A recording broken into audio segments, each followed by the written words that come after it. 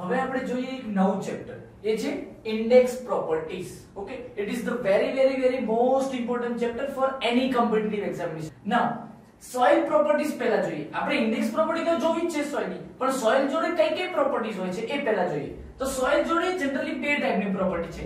એક છે index property, બીજી છે એન્જિનિયરિંગ પ્રોપર્ટી. તો મિત્રો ઇન્ડેક્સ પ્રોપર્ટીઝમાં કઈ આવે? Grain size distribution, relative density અને કન્સિસ્ટન્સી લિમિટ્સ.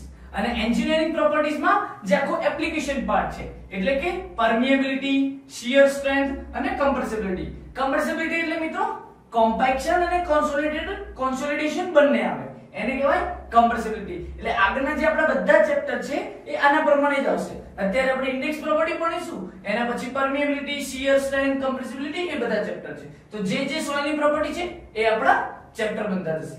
હવે મિત્રો આપણે ઇન્ડેક્સ પ્રોપર્ટીમાં સ્ટાર્ટ કરીએ ફર્સ્ટ પ્રોપર્ટીથી, એટલે કે ગ્રેઇન સાઇઝ ડિસ્ટ્રીબ્યુશન.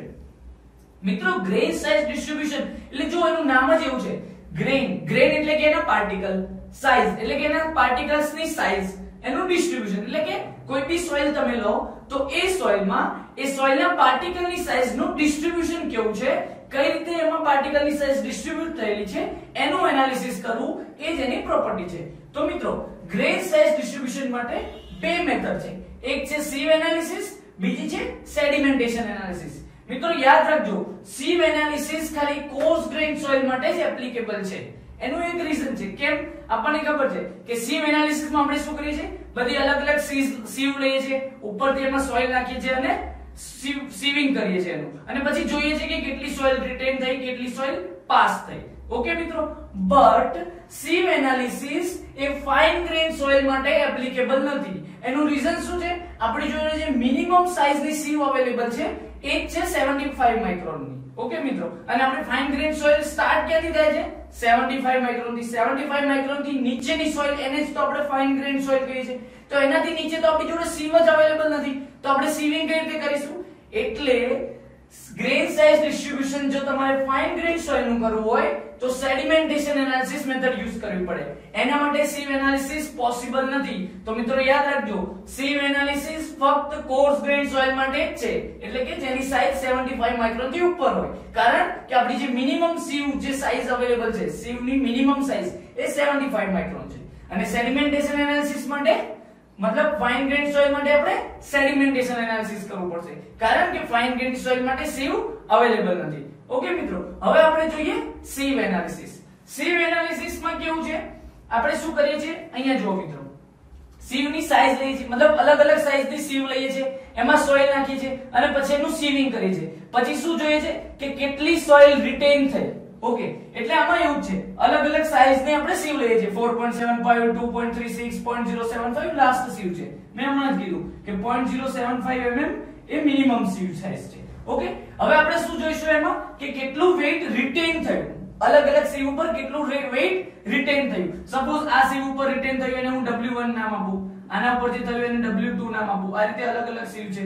છેલ્લી sieve માં જે થયું એને હું WN નામ આપું. ઓકે, તો આ વેઇટ રિટેન છે. હવે મારે વેઇટ રિટેન પરસેન્ટેજ જોઈએ છે. પરસેન્ટેજ કઈ રીતે મળશે? W1 by total weight of the soil જે આપણે લીધું હતું એ, એટલે કે W1 બાય W into 100%. આનાથી મને પરસેન્ટેજ મળશે. એ જ રીતે આમાં કઈ રીતે મળશે? W2 બાય ટોટલ વેઇટ જે આપણે લીધું હતું સોઇલ નું એ. ઓકે, સો અલગ તમને આમાં પરસેન્ટેજ મળશે. હવે મારે શું જોઈએ છે? Percentage cumulative written. What it means percentage cumulative written? એટલે આના માટે તો W1 percentage જ આવશે, બટ આના માટે W1 percentage plus W2 percentage એ રીતે બધા માટે એડ થતું જશે. છેલ્લે શું આવશે? જેટલા બી પરસેન્ટેજ છે બધાનું સમેશન થશે. બરાબર છે મિત્રો? હવે મને કહો, જો મારી જોડે ક્યુમ્યુલેટિવ પરસેન્ટેજ રિટેન હોય અને મારે પરસેન્ટેજ ફાઇનલ જોતા હોય તો 100 માઈનસ થાય કે નહીં?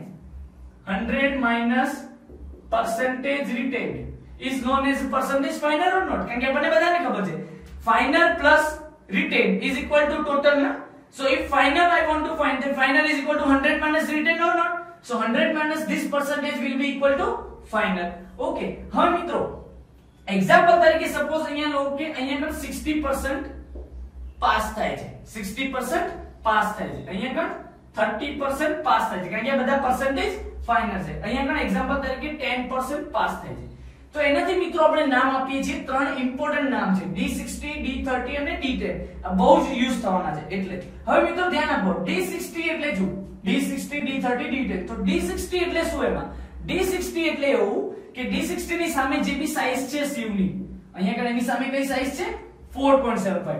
તો D60 એટલે कि 60% of the particle, or you can say that 60% of the total weight of the particle are finer than this size. मतलब D60 ની સામે જે સાઈઝ છે એના કરતા પાર્ટિકલ 60% પાર્ટિકલ ફાઇનર છે એટલે એના કરતા નાના છે. એ જ રીતે D30 એટલે શું? 30% of the particles are finer than this size. D30 ની સામે જે સાઈઝ હોય એ, એટલે એવું કહી શકાય કે D60, D30, D10 એ બધું શું છે? સાઈઝ છે. સાઈઝ ઓફ ધ પાર્ટિકલ અથવા તો સાઈઝ ઓફ ધ સિવ, કારણ કે જે સાઈઝ સિવ ની છે એ પ્રમાણે જ પાર્ટિકલ ની સાઈઝ ડિસાઈડ થાય છે. એટલે રિમેમ્બર, D60, D30, D10 એ બીજું કાંઈ નહીં પણ સાઈઝ ઓફ ધ પાર્ટિકલ છે અથવા તો સાઈઝ ઓફ ધ સિવ છે. એટલે D10 એટલે શું? હવે મને કહો મિત્રો, D10 એટલે કે 10% of the particles are finer than that size. D10 ની જે સાઈઝ હશે. ખબર પડી ગઈ મિત્રો? અને હા મિત્રો, આ સિક્વન્સ બી યાદ રાખજો.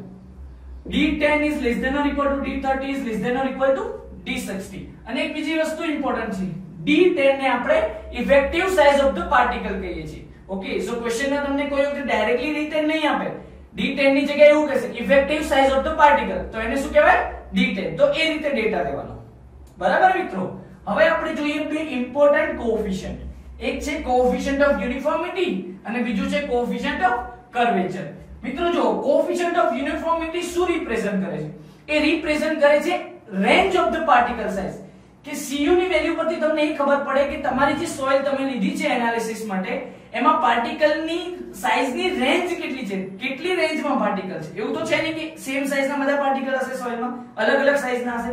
તો એ પાર્ટિકલ્સની સાઈઝની રેન્જ કેટલી છે એ cu ની વેલ્યુ પરથી ખબર પડશે. તો મિત્રો યાદ રાખજો, what it represents, cu represents the range of the particle size, and what is the equation for cu? That is d60 by d10. Now coefficient of curvature, that is known as a cc. તો coefficient of curvature શું represent કરે છે? It represents the average size of the particle. So remember this also. For exam, that is very most important. What cc represent? cc represents the average size of the particle. હવે average size એટલે કે મિત્રો જે તમે આખી soil લીધી છે એ સોઇલમાં પાર્ટિકલની size અલગ અલગ છે, પણ તમારે એવું કેવું હોય કે એવરેજ સાઈઝ આ બધા પાર્ટિકલની આટલી છે, તો એ તમને કેના ઉપરથી ખબર પડશે? cc ઉપરથી. તો cc represent the average size of the particle. Now what is the equation for cc? d30 square by d60 into d10. So remember this equation also, and what it represent, that also you have to remember. બરાબર છે મિત્રો? મિત્રો grain size ડિસ્ટ્રીબ્યુશનમાં આપણે જોયું કે સિવ analysis એક course grain soil માટે use થાય છે, અને આપણે એમાં જોયું કે cu cc શું છે, કોએફિશિયન્ટ ઓફ યુનિફોર્મિટી અને કોએફિશિયન્ટ ઓફ કર્વેચર. તો હવે મિત્રો એની વેલ્યુ પરથી આપણે જોઈએ grain size distribution curve. Grain size distribution curve શું છે? એ curve percentage finer versus log of the size of the particle, means log scale ઉપર છે આ graph. percentage finer versus log of size of the particle. તો મિત્રો જો અહીંયા તમને ત્રણ ગ્રાફ દેખાય છે. ઓકે, તો આ જે રેડ ગ્રાફ છે કે જે ઇન્ક્લાઇન 1 જાય છે, એમાં જો મિત્રો 0.001 થી 1 સુધી યા 10 સુધીની રેન્જ કવર થાય છે. એટલે તમે એવું કહી શકો કે large range of the particle છે. પાર્ટિકલની રેન્જ પાર્ટિકલ સાઇઝની રેન્જ બહુ લાર્જ છે. તો મિત્રો એને આપણે કહીએ છીએ વેલ graded particle, or you can say that well graded soil. કેમ વેલ ગ્રેડેડ મિત્રો? કારણ કે એમાં પાર્ટિકલની સાઇઝનું ગ્રેડેશન એકદમ સરસ છે. વેલ ગ્રેડેડ એટલે કે બધી સાઇઝના પાર્ટિકલ છે. એનાથી ફાયદો શું થાય મિત્રો? કે જો મોટા પાર્ટિકલ છે એનાથી નાના, એનાથી નાના, એનાથી નાના, એટલે કે બધી સાઇઝના પાર્ટિકલ છે. જો બધી સાઇઝના પાર્ટિકલ હશે તો શું થશે મિત્રો? વોઇડ રેશિયો બહુ ઓછો થશે. કેમ? કારણ કે મોટા પાર્ટિકલ વચ્ચેનો વોઇડ્સ એનાથી નાના પાર્ટિકલ ભરશે, એનાથી નાના પાર્ટિકલ વચ્ચેના વોઇડ્સ એનાથી નાના પાર્ટિકલ ભરશે. તો જો પાર્ટિકલની સાઇઝની રેન્જ વધારે હશે મિત્રો તો વોઇડ રેશિયો ઓછો થશે. જો વોઇડ રેશિયો ઓછો થશે તો શિયર સ્ટ્રેન્થ વધારે થશે. મિત્રો આ કોન્સેપ્ટ યાદ રાખજો. એના ઉપરથી તો આપણે ત્રણ ટાઈપ્સ ઓફ સોઇલ કહીએ છીએ: વેલ graded soil, gap graded soil અને યુનિફોર્મલી ગ્રેડેડ સોઇલ. તો મિત્રો વેલ ગ્રેડેડ સોઇલ તો આપણે જોઈ કે એમાં પાર્ટિકલની સાઇઝની રેન્જ બહુ લાંબી છે, એટલે કે બધી સાઇઝના પાર્ટિકલ ઓલમોસ્ટ પ્રેઝન્ટ છે. એના પછી મિત્રો આપણે જોઈએ uniformly graded soil. Uniformly graded soil એટલે શું? કે એ સોઇલમાં એબ્સોલ્યુટલી કોઈ એક પર્ટિક્યુલર સાઇઝના જ પાર્ટિકલ પ્રેઝન્ટ છે, એટલે કેવું છે કે બહુ ઓછી રેન્જના પાર્ટિકલ છે. તમે એવું કહી શકો કે 1 mm થી 1.5 mm 1.5 mm સુધીના પાર્ટિકલ બહુ વધારે છે અને બીજી બધી સાઇઝના પાર્ટિકલ બહુ ઓછા છે. એટલે કોઈ પર્ટિક્યુલર એક રેન્જ ઉપર જ ફોકસ થયું છે, એટલે કે સોઇલમાં પાર્ટિકલની સાઇઝની રેન્જ બહુ ઓછી છે, તો એને શું કહેવાય મિત્રો? Uniformly graded. પછી આ ત્રીજો ગ્રાફ જે મિત્રો તમને દેખાય છે બ્લેક કલરનો, એ શું છે? Gap graded. ગેપ ગ્રેડેડ એટલે શું? જો મિત્રો, આમાં અહીંયાથી અહીંયા સુધી પાર્ટિકલની રેન્જ છે, પછી આ હોરિઝોન્ટલ લાઈન છે. હોરિઝોન્ટલ લાઈન એટલે કે એટલી સાઇઝ, અહીંયાથી આ સાઇઝથી લઈ અને આ સાઇઝ સુધી આ સાઇઝના કોઈ પાર્ટિકલ છે જ નહીં, એટલે એમાં ગેપ છે. પાર્ટિકલની સાઇઝમાં ગેપ છે કે આ સાઇઝ આટલીથી આટલી સાઇઝમાં કોઈ પાર્ટિકલ છે જ નહીં. પછી પાછું વેલ ગ્રેડેશન જેવું સ્ટાર્ટ થાય છે, તો એટલે જ નામ આનું છે મિત્રો ગેપ ગ્રેડેડ. બરાબર મિત્રો? હવે આપણે જોઈએ કે CU ની વેલ્યુ પરથી આપણને કઈ રીતે ખબર પડશે? દર વખતે પોસિબલ નથી ને કે આપણે ગ્રાફ જ બનાવીએ. આપણે CU ની વેલ્યુ પરથી જાણવું હોય કે આપણી સોઇલ વેલ ગ્રેડેડ છે કે પુઅરલી ગ્રેડેડ છે કે ગેપ ગ્રેડેડ છે, તો મિત્રો જો CU ની વેલ્યુ લેસ ધેન 2 હશે તો એને યુનિફોર્મલી ગ્રેડેડ સોઇલ કહેવાય. મિત્રો એનો મતલબ શું થયો કે CU ની વેલ્યુ જેટલી ઓછી એટલી સોઇલ વધારે યુનિફોર્મ, કેમ કે મિત્રો એનું નામ જ એવું છે, કોએફિશિયન્ટ ઓફ યુનિફોર્મિટી. પછી મિત્રો જો CU નું વેલ્યુ ગ્રેટર ધેન 4 અને CC ની વેલ્યુ 1 to 3 ની વચ્ચે હોય, એટલે કે જો આ બંને કન્ડિશન સેટિસ્ફાય થાય તો એ સોઇલને કહેવાય વેલ ગ્રેડેડ ગ્રેવલ. મિત્રો યાદ રાખજો, વેલ ગ્રેડેડ ગ્રેવલ. બરાબર છે?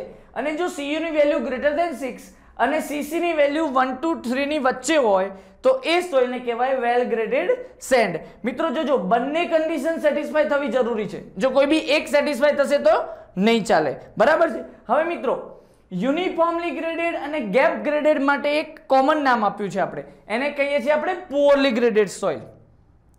યુનિફોર્મલી ગ્રેડેડ અને ગેપ ગ્રેડેડ, એ બંને માટે આપણે એક કોમન નામ આપ્યું છે. તે નામ શું છે મિત્રો? પુઅરલી ગ્રેડેડ સોઇલ.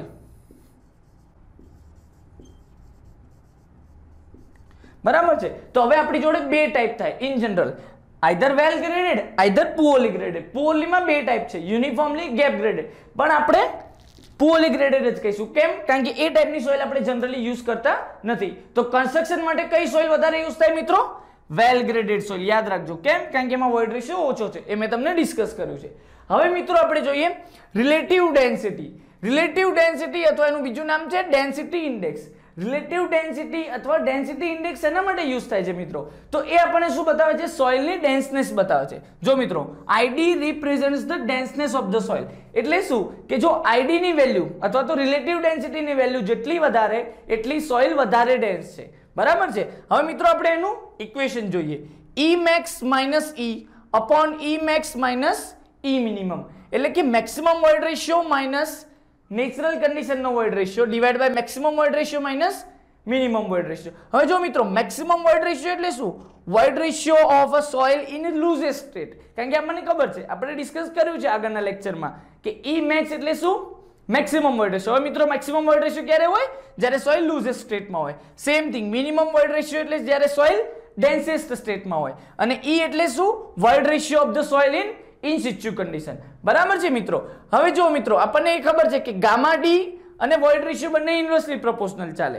એક્ઝેક્ટલી મેથેમેટિકલી ઇન્વર્સલી નહીં, પણ કઈ રીતે કે વોઇડ રેશિયો વધારે હોય તો ડ્રાય ડેન્સિટી ઓછી હોય, જો ડ્રાય ડેન્સિટી વધારે હોય તો વોઇડ રેશિયો ઓછો હોય. તો મિત્રો એ જ રીતે તમે જો અહીંયા આ ઇક્વેશનને મારે ગામા ડી ના ફોર્મમાં લખવું હોય તો કઈ રીતે લખાય? એક તો ઇન્વર્સલી પ્રોપોર્શનલ પ્લસ જ્યારે અહીંયા મેક્સિમમ હોય ત્યારે મિનિમમ થાય ને, કારણ કે એ તો આપણને ખબર છે કે મેક્સિમમ વોઇડ રેશિયો હોય તો ગામા ડી એ વખતે કેવી હોય? મિનિમમ હોય. અને પાછું રિલેશન ઇન્વર્સલી છે, સો 1 upon ગામા ડી મિનિમમ, કારણ કે અહીંયા E max છે, E છે તો 1 upon ગામા ડી આવશે નેચરલ કન્ડિશન અથવા ઇન સિચ્યુ કન્ડિશન. પછી અહીંયા E max છે તો 1 upon gamma D minimum minus E minimum છે તો 1 upon ગામા ડી મેક્સિમમ. તો મિત્રો આ ઇક્વેશન બી ધ્યાનમાં રાખજો અને આ ઇક્વેશન બી ધ્યાનમાં રાખજો. બરાબર છે? એક્ઝામ માટે બંને ઇમ્પોર્ટન્ટ છે. હવે મિત્રો આપણે જોઈએ કે ID ની રેન્જ કેટલી પોસિબલ છે. મને કહો મિત્રો, E ની વેલ્યુ મેક્સિમમ E max જેટલી હોય અને મિનિમમ E minimum જેટલી હોય, તો E max અને E minimum ની વચ્ચે હોય. તો જો તમે અહીંયા E max મૂકો તો E max minus E max એટલે કે 0, અને જો આપણે E minimum મૂકીએ તો E max minus E minimum upon E max minus E minimum એટલે કે 100%. તો ID ની વેલ્યુ આઈધર 0 હોય, આઈધર 100 હોય, આઈધર એ બંનેની વચ્ચે હોય. તો હવે મિત્રો ID ની અલગ અલગ વેલ્યુ માટે ટાઈપ્સ ઓફ સોઇલ એટલે કે સોઇલને આપણે અલગ અલગ નામ આપ્યા છે. મેં તમને કીધું હતું કે આઈડી શેના માટે યુઝ થાય છે? રિપ્રેઝન્ટ્સ ધ ડેન્સનેસ ઓફ ધ સોઇલ. જેવી રીતે આઈડી ની વેલ્યુ વધશે, જેમ જેમ આઈડી ની વેલ્યુ વધશે એમ ડેન્સનેસ ઓફ ધ સોઇલ વધશે. જો મિત્રો, જો આઈડી ની વેલ્યુ 0 થી 15 ની વચ્ચે હોય તો એ સોઇલને કહેવાય વેરી લૂઝ સોઇલ, કારણ કે આઈડી બહુ ઓછી છે. જો 15 થી 35 ની વચ્ચે હોય તો એને લૂઝ સોઇલ કહેવાય. જો 35 થી 65 ની વચ્ચે હોય તો એને મીડિયમ સોઇલ કહેવાય. જો 65 થી 85 ની વચ્ચે હોય તો એને ડેન્સ સોઇલ કહેવાય. અને જો ગ્રેટર ધેન 85 હોય તો એને કઈ સોઇલ કહેવાય મિત્રો? Very dense soil. તો મિત્રો આ રેન્જ ખૂબ જ અગત્યની છે જીપીએસસી એક્ઝામિનેશન માટે. તો યાદ રાખજો કે કઈ રેન્જમાં સોઇલ કઈ રીતે બિહેવ કરે છે. હવે મિત્રો આ સ્ટેટમેન્ટ બહુ ઇમ્પોર્ટન્ટ છે. ગ્રેન સાઇઝ ડિસ્ટ્રીબ્યુશનમાં જે આપણે સિવ એનાલિસિસ યુઝ કરીએ છીએ, સો સિવ એનાલિસિસ અને રિલેટિવ ડેન્સિટી એ બંને કોર્સ ગ્રેન સોઇલ માટે જ એપ્લિકેબલ છે મિત્રો. આ બહુ અગત્યનું સ્ટેટમેન્ટ છે. ગ્રેન સાઇઝ ડિસ્ટ્રીબ્યુશન કર્વ આજે આપણે ડ્રો કર્યો છે, ગ્રેન સાઇઝ ડિસ્ટ્રીબ્યુશન કર્વ. આ કર્વ ખાલી સિવ એનાલિસિસમાં જ પોસિબલ છે, સેડિમેન્ટેશન એનાલિસિસમાં પોસિબલ નથી. એટલે આને આપણે ગ્રેન સાઇઝ ડિસ્ટ્રીબ્યુશન કર્વ કહીએ છીએ. ગ્રેન સાઇઝ ડિસ્ટ્રીબ્યુશન કર્વ અને રિલેટિવ ડેન્સિટી એ મેઇનલી કોર્સ ગ્રેન સોઇલ માટે જ એપ્લિકેબલ છે. મિત્રો આ બહુ ઇમ્પોર્ટન્ટ સ્ટેટમેન્ટ છે. અને કોર્સ ગ્રેન સોઇલ એટલે એનું બેસ્ટ એક્ઝામ્પલ કયું? ગ્રેવલ અને સેન્ડ. બરાબર મિત્રો.